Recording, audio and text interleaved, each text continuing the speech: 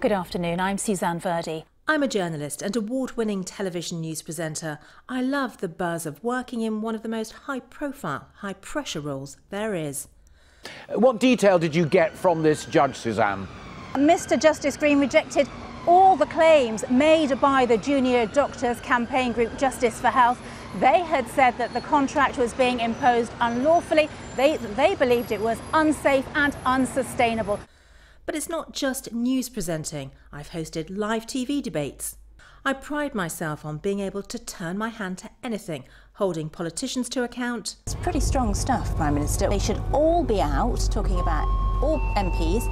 They're a disgrace to our nation. She pretty much sums up what most voters are thinking right now, I think. Well, I understand the sentiment. You talk about confidence in JLR, but they've been asking for help from you since October 2008. You didn't have much confidence in them. Well, I think it just goes to show that we would have been wrong to respond in October in handing out taxpayers' money when in the final analysis they didn't need it.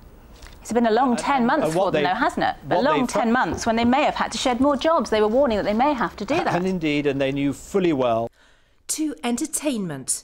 This is a bit of a crazy film because you play a talking corpse. Yes. I didn't know there was such a thing. And he has a few bodily function issues, doesn't he? To put it politely. Yeah, to put it politely. He is sort of, he's like, we've started calling him a magical dead guy. Keanu, if we could just grab you, please join us on ITV London.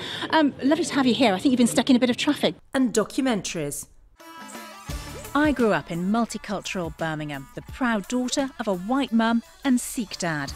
Half my family are Sikh, so I hear about what's going on in that community. And there's something that's got everybody talking. You come to meet an underage Sikh girl. Sorry, come to meet an underage Sikh girl. A Sikh community group has begun hunting down suspected abusers. The disgusting paedophiles. And it claims the alleged abuse is racially motivated. And of course, holding the show together in the studio. Football, and in the past few minutes there's been trouble in Birmingham's derby with Aston Villa. A fan has run onto the pitch and thrown a punch at one of the players. The final results are still coming in, but the Conservatives are today counting the cost of a local election which was the party's worst showing in 24 years. Well, our political correspondent Romilly Weeks is here now. So Romilly, 2 days until that big vote. What are you hearing this lunchtime? My passion is sharing the important stories, something I'd now like to work with you on. Until then, bye-bye.